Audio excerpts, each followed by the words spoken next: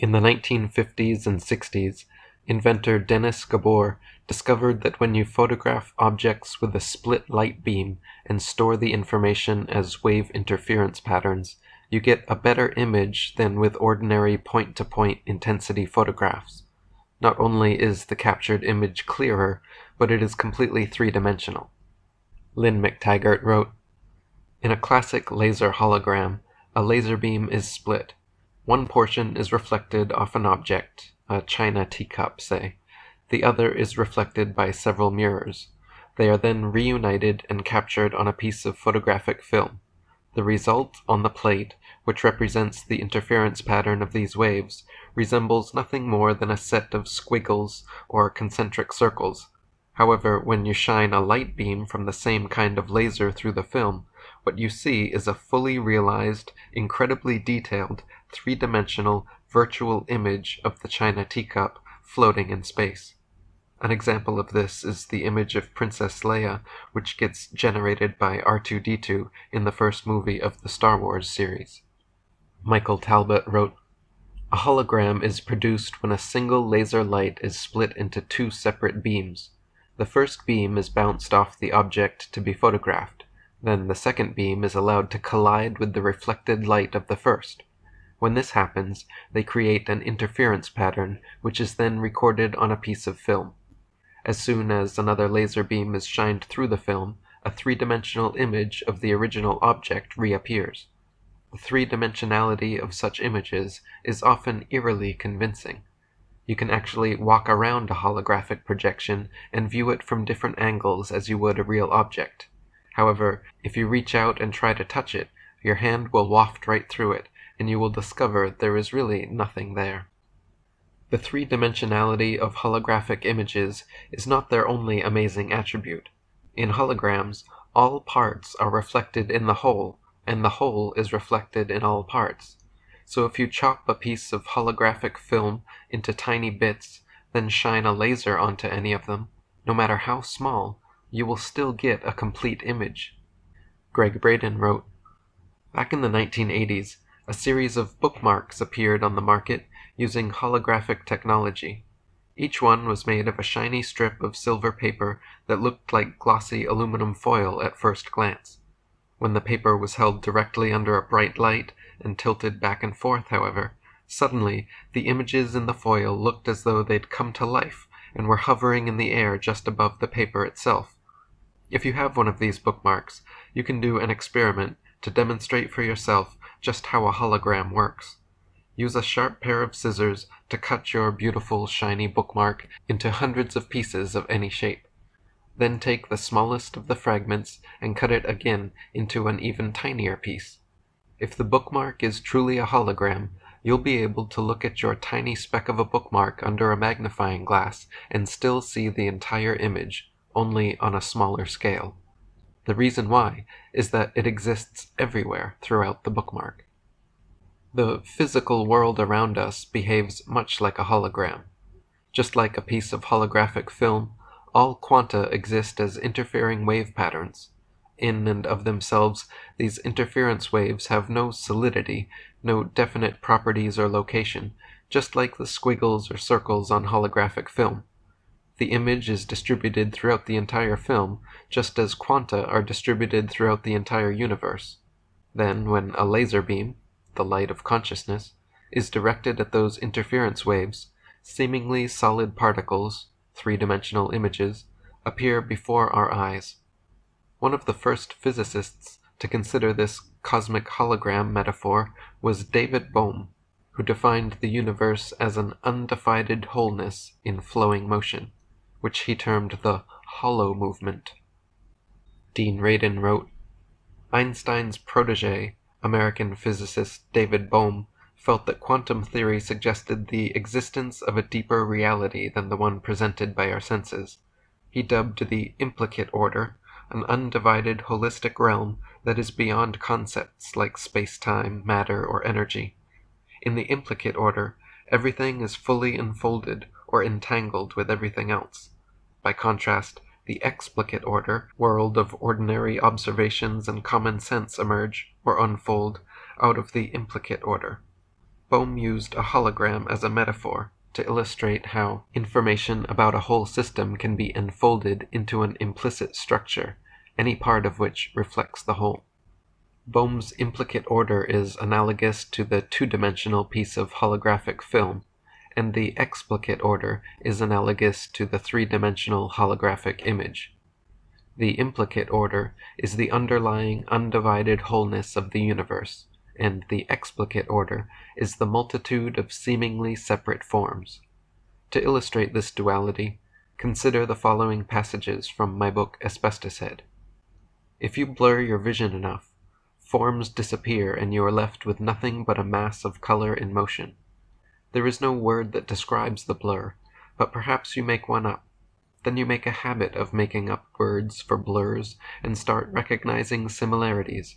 You label tree blurs, rock blurs, other animal blurs, and maybe even atom blurs. This allows you to compare and categorize, make judgments and express artistic concerns about the blurs, but the fact remains that the boundaries between blurs are perceptual, not actual. We know no two trees, rocks, animals, or atoms are exactly alike, but if no two things are exactly alike, we have no way to measure what constitutes one thing or its other. If no two things are exactly alike, then there must be only one true form that is everything, i.e., the universal hologram. We know that subatomic particles are constantly in motion, but on a smaller scale than we can perceive.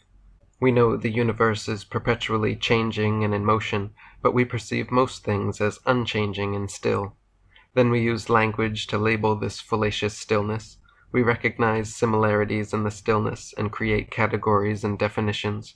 We forget all about our faulty premise and attribute a priori importance to these forms we perceive, though in fact knowing no two things are truly separate and everything is constantly moving, aka the hollow movement. Michael Talbot wrote, Bohm cautions that this does not mean the universe is a giant undifferentiated mass. Things can be part of an undivided whole and still possess their own unique qualities.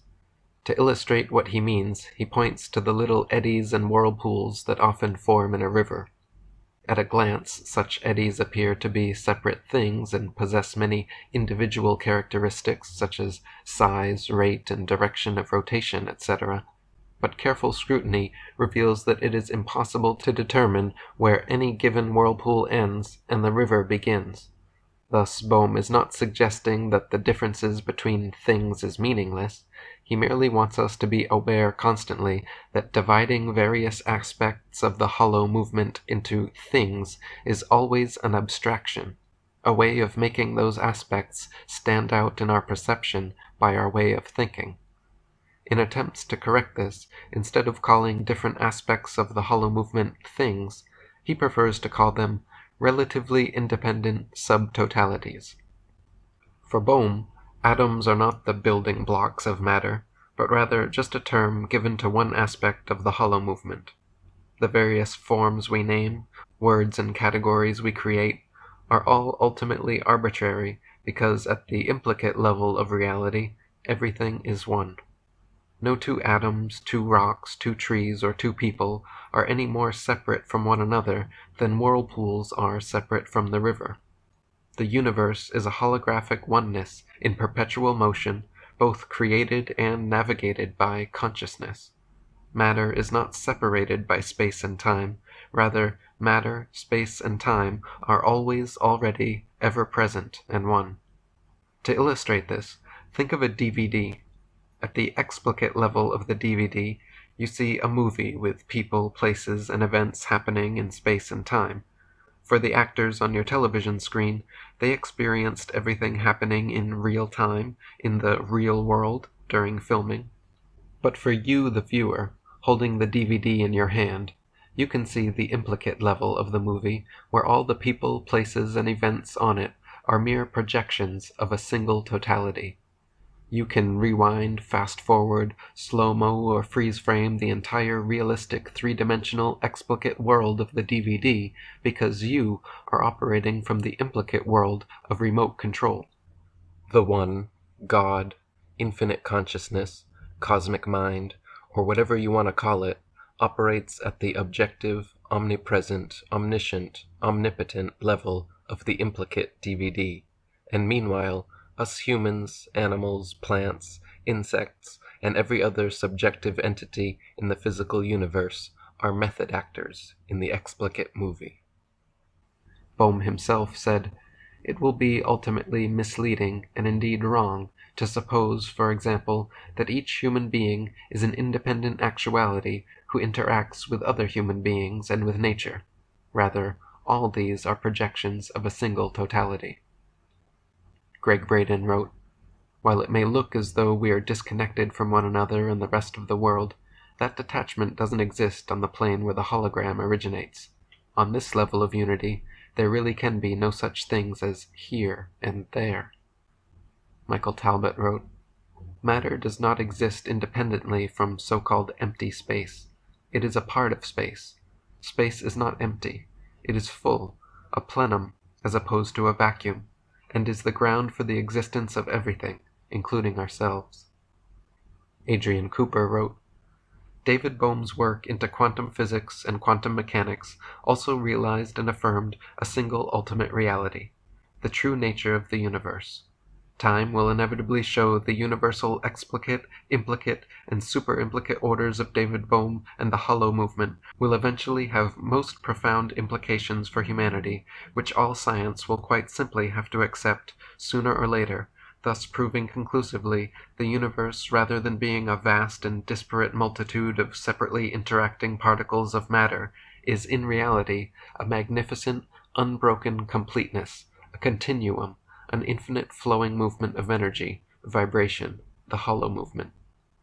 Independently of David Bohm's research, Stanford neuroscientist Carl Pribram proposed a holographic model for explaining the structure and function of the human brain.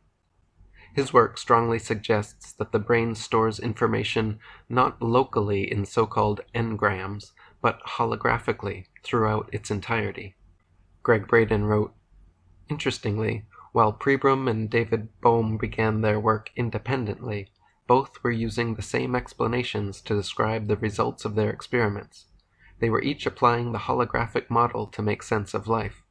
Bohm, as a quantum physicist, was looking at the universe as a hologram.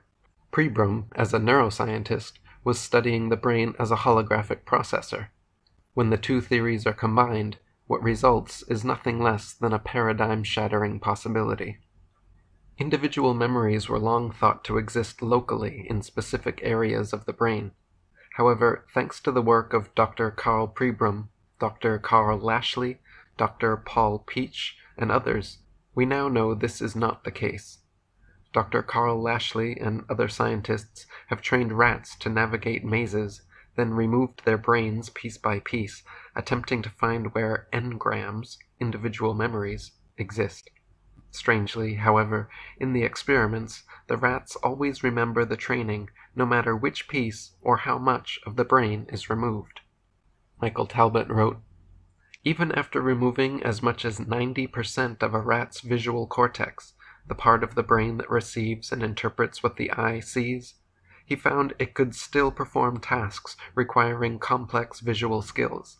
Similarly, research conducted by Pribram revealed that as much as 98% of a cat's optic nerves can be severed without seriously impairing its ability to perform complex visual tasks. Such a situation was tantamount to believing that a movie audience could still enjoy a motion picture after 90% of the movie screen was missing, and his experiments presented once again a serious challenge to the standard understanding of how vision works. The orthodox explanation of vision is that the eye sees by taking a photographic image and reproducing it onto the cortical surface of the brain, where we interpret it like an internal movie screen. Dr. Lashley's experiment showed, however, that even when 90 to 98% of that internal projector screen is missing, the brain still receives and registers the whole movie." Greg Braden wrote, "Experiments demonstrated that animals retained memories and continued their lives even though the parts of their brains that were believed to hold these functions were removed.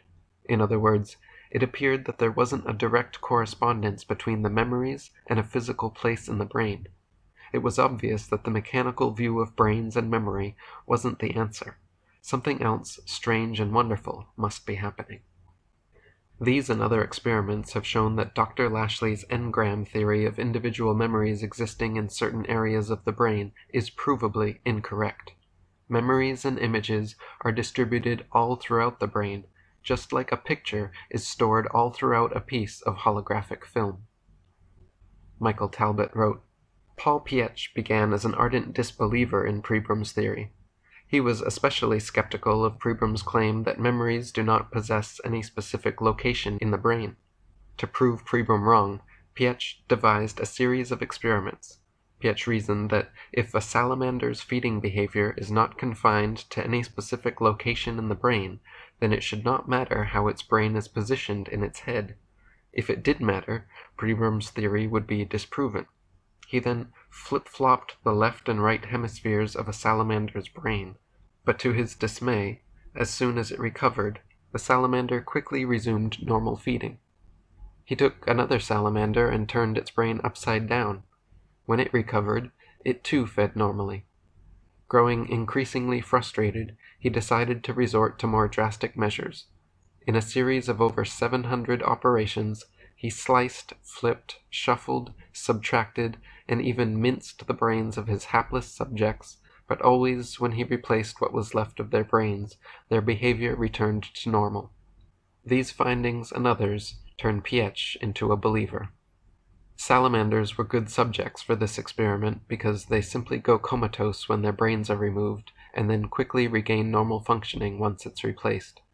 In Dr. Pietsch's 700 trials, he subtracted sliced, diced, mashed, and even sausage-ground salamander brains, but no matter what, after putting back whatever was left of their brains, they always regained normal functioning.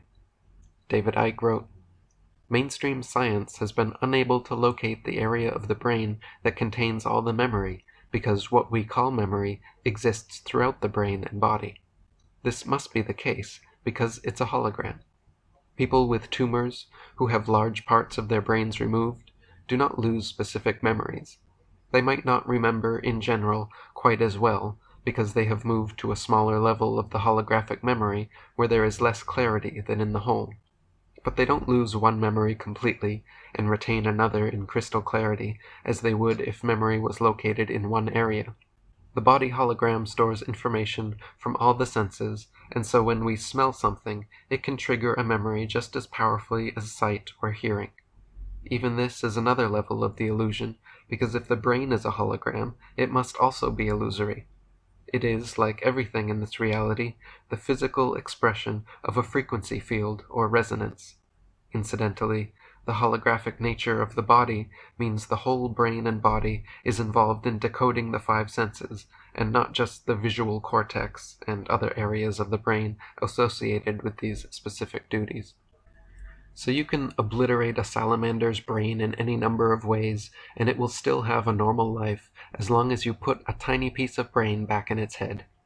You can teach a rat to run a maze, then remove any part of its brain, and it will still remember the run. You can remove 90% of a rat's visual cortex, and it will still perform complex visual tasks. You can sever 98% of a cat's optic nerves, and it will still see normally. These, along with many other experiments, strongly suggest that the brain processes images and stores information holographically, all parts in the whole, and the whole in all parts, because the brain, like a hologram, no matter how small the piece, can still reconstruct the whole. Michael Talbot wrote, Our brains mathematically construct objective reality by interpreting frequencies that are ultimately projections from another dimension, a deeper order of existence that is beyond both space and time. The brain is a hologram enfolded in a holographic universe. What is out there is a vast ocean of waves and frequencies, and reality looks concrete to us only because our brains are able to take this holographic blur and convert it into the sticks and stones and other familiar objects that make up our world. In Michael Talbot's The Holographic Universe, He suggests our experience of the smoothness of fine china or the feel of beach sand beneath our feet is like an elaborate version of the so-called phantom limb syndrome, when amputees can still feel their missing limbs long after having been removed. In other words, there are two realities, like Bohm's implicate and explicate orders.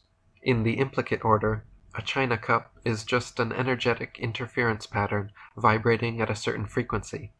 But in the explicate order, after being filtered through the lens of our brains, eyes, and nervous systems, those interference patterns manifest to us as the look and feel of fine china. When asked, "So which is real and which is an illusion?"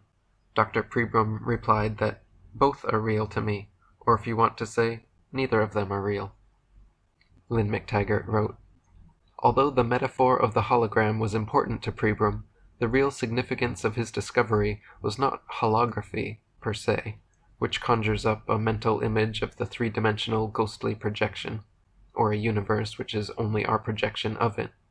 It was the unique ability of quantum waves to store vast quantities of information in a totality and in 3 dimensions, and for our brains to be able to read this information, and from this to create the world. Here was finally a mechanical device that seemed to replicate the way that the brain actually worked, how images were formed, how they were stored, and how they could be recalled or associated with something else. Most important, it gave a clue to the biggest mystery of all for Pribram, how you could have localized tasks in the brain, but process or store them throughout the larger whole. In a sense, holography is just convenient shorthand for wave interference, the language of the field. Itzhak Bentov said, "So here we are, all part of this great hologram called creation, which is everybody else's self. It's all a cosmic play, and there is nothing but you." In the 18th century, a Frenchman named Jean Fourier discovered a mathematical method of converting patterns into simple waveforms called the Fourier transform, a process which later led to the discoveries of both television and holography. When a video camera captures scenes on film, it converts pictures into electromagnetic frequencies, which are then converted back again by your television set. Scientists are now finding that this Fourier transform process is how the brain works as an electromagnetic frequency decoder. We have long known that through our 120 billion miles of DNA and RNA, our entire bodies are involved in a frequency decoding process. We know our ears are audio frequency decoders. Nobel Prize winner George von Beckersey has proven that our skin responds to frequencies, and thanks to neurophysiologists Russell and Karen de Valois, we now know that brain cells in the visual cortex react and activate based on frequency patterns. Lynn McTaggart wrote, University of California at Berkeley neurophysiologists Russell and Karen de Valois converted simple plaid and checkerboard patterns into Fourier waves and discovered that the brain cells of cats and monkeys responded not to the patterns themselves, but to the interference patterns of their component waves. Countless studies, elaborated on by the de Valois team in their book Spatial Vision, show that numerous cells in the visual system are tuned into certain frequencies. Other studies have showed the human cerebral cortex may be tuned to specific frequencies. Pribram conjectured that these wave collisions must create the pictorial images in our brain. When we perceive something, it's not due to the activity of neurons themselves, but to certain patches of dendrites distributed around the brain, which, like a radio station, are set to resonate only at certain frequencies. It is like having a vast number of piano strings all over your head, only some of which would vibrate as a particular note is played. Dr. Pribram has conjectured that wave interference patterns are likely not created or received by any particular brain cells, but in the spaces between them. Dendrites, the tiny nerve endings of neurons, where synapses are fired, communicate with other neurons by sending and receiving electrical and chemical wave impulses. It is plausible that this is where wave frequencies are received and transformed into holographic images, because there are constantly millions of wave interference patterns crisscrossing here anyway. Lynn McTaggart wrote, The fact that movement could somehow be represented formally in terms of Fourier equations made Pribram realize that the brain's conversations with the body might also be occurring in the form of waves and patterns rather than as images. The brain somehow had the capacity to analyze movement, break it down into wave frequencies, and transmit this wave pattern shorthand to the rest of the body. This information, transmitted non-locally to many parts at once, would explain how we can fairly easily manage complicated global tasks involving multiple body parts, such as riding a bicycle or roller skating. It also accounts for how we can easily imitate some task. Pribram also came across evidence that our other senses, smell, taste, and hearing, operate by analyzing frequencies. In Pribram's own studies with cats, in which he recorded frequencies from the motor cortex of cats while their right forepaw was being moved up and down, he discovered that, like the visual cortex, individual cells in the cat's motor cortex responded to only a limited number of frequencies of movement, just as individual strings on a piano respond to a limited range of frequencies.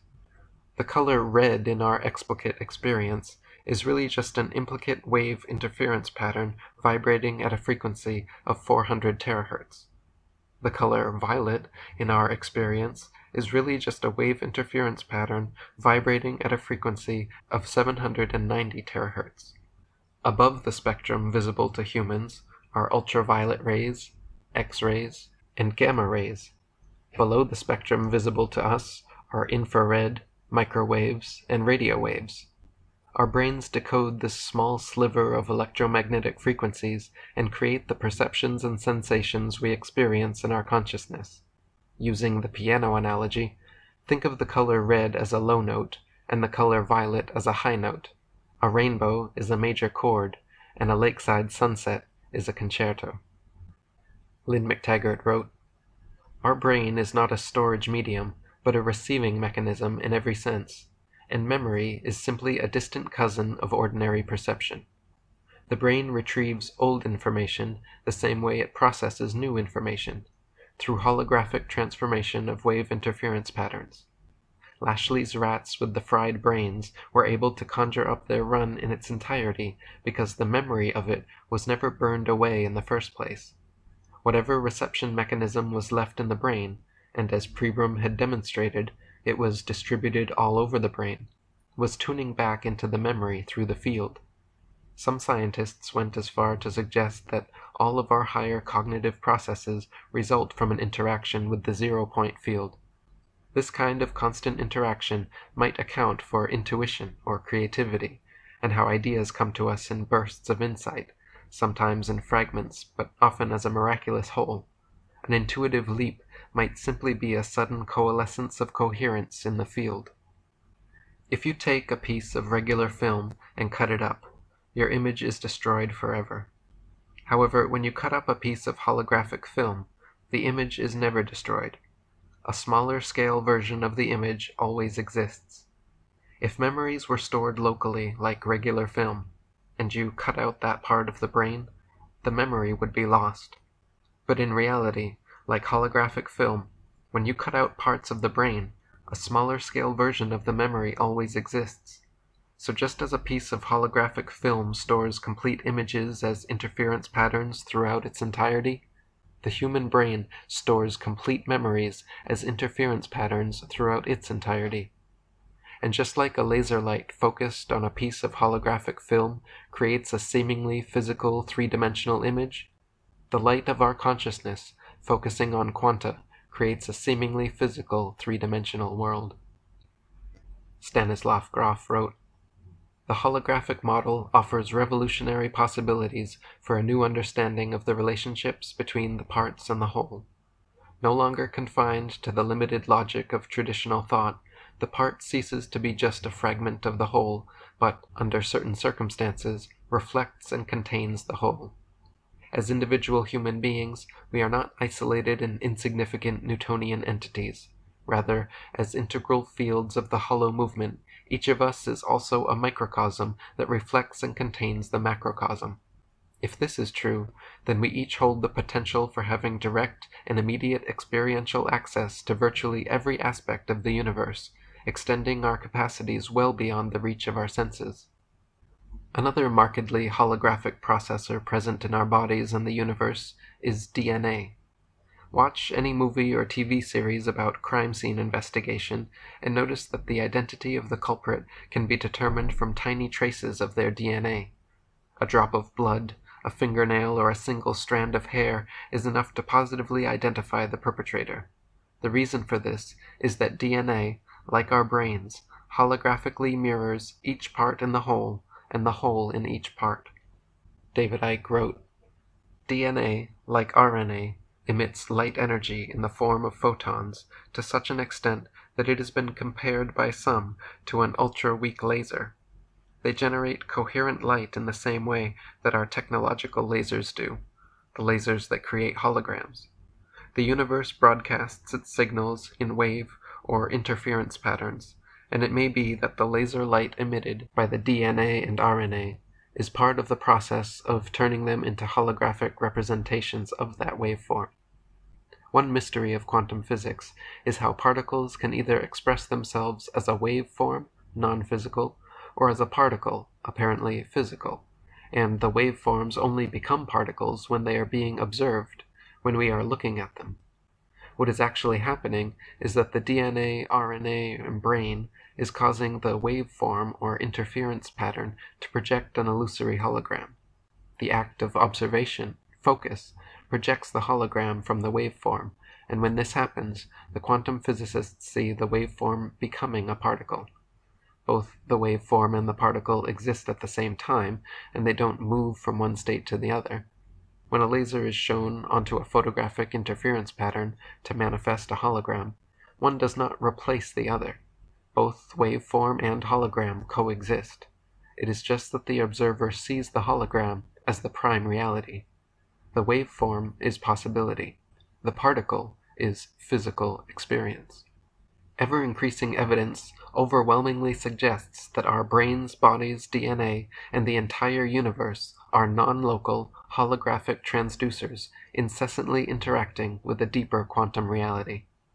This hollow movement is an undivided wholeness in flowing motion, where all perceived separation is ultimately illusory, like whirlpools in a river. Even the seeming separation of forms and consciousness into relatively independent subtotalities only exists at the explicate level. As David Bohm put it simply, deep down, the consciousness of mankind is one. David Icke wrote, Scientists can't understand why subatomic particles can communicate instantly with each other over staggering distances, because they are thinking in terms of space. But there is no space involved. It is like the droplet of water in the ocean. There are no particles, plural, except in the way we perceive them in the illusion. All particles are the same one. They don't have to communicate between each other, because there is no each other, and they don't move from one place to another, because there is no space, and so can be no places. Appropriately, the word utopia means no place, beyond the illusion of time and space. The super-hologram appears to occupy space, and we talk of the vastness of space, but it's a hologram, and so that cannot be. If there is no space, how come we seem to travel through it? Once again, because that is the illusion our DNA and RNA decodes for us, and we travel through space only as electrical signals interpreted by the brain. Jake Horsley wrote, Every particle in the universe is a carrier of knowledge. In other words, in some form or another, every particle can be said to be conscious. As humatons, we tend to assume that only we are conscious, because only we seem to be self-conscious. Not only that, we have attributed our consciousness to a single organ only, the brain, and it is possible we only use 10% of that organ with which to deduce all of this. It would seem to be equally possible, however, and a lot more logical, to assume that the brain is merely a receiver of information, a tuning dial that picks up data and translates it into sense impressions and rational thought, images, and so forth, and that knowledge as such, memory, is stored in every single atom of our bodies. For organic beings, The filing system provided for every living molecule is DNA. As such, if we were to tune in with the remaining 90% of our brains, we would be capable of receiving vastly greater amounts of data than we are presently accustomed to. Just as knowledge, memory, and experience is passed through generations of a given species, presumably via DNA, in order for the species to evolve as a whole, so information would appear to be shared freely amongst all the billions upon billions of particles that make up the physical universe. This is cooperation on a grand scale. Every particle is conscious. Every particle is potentially conscious of what every other particle is conscious of. And all particles are connected together into a single tapestry of consciousness, information, and energy, which is, it therefore follows, conscious of what every particle is conscious of, and conscious of itself as a unified whole, a living, conscious organism. Ergo, the universe is a superconscious being within which all beings exist and have life and consciousness. It is God, and every one of its parts and components, as in a hologram, in which each fragment contains the whole, is also God, the totality, in and of itself.